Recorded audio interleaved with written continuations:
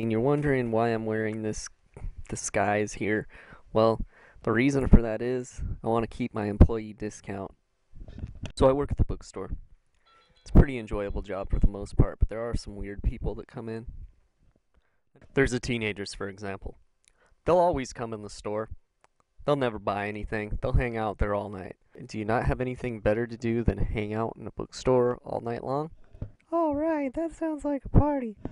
We get some crazy people there too. People that'll often tell you their life story just while you're looking for a book.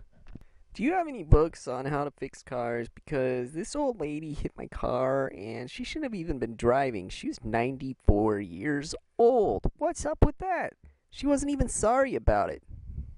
Bitch.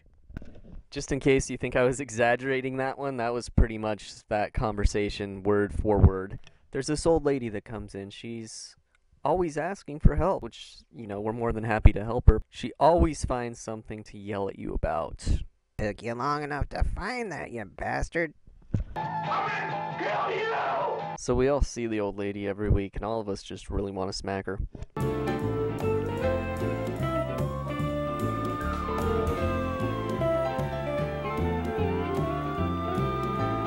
Old lady, dead ahead!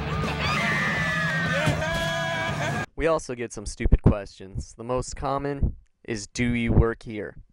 No, I just wear this name tag for the hell of it. Do you work here? Do you work here?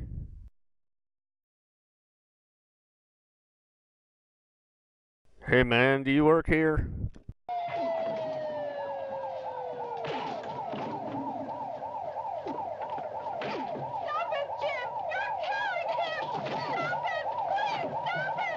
Also the people that come in trying to find books from when they were a kid that no longer exist because they're very old.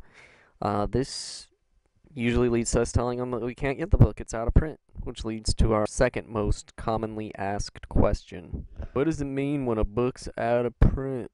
It's driving me crazy! Anyway, thanks for letting me vent with this documentary.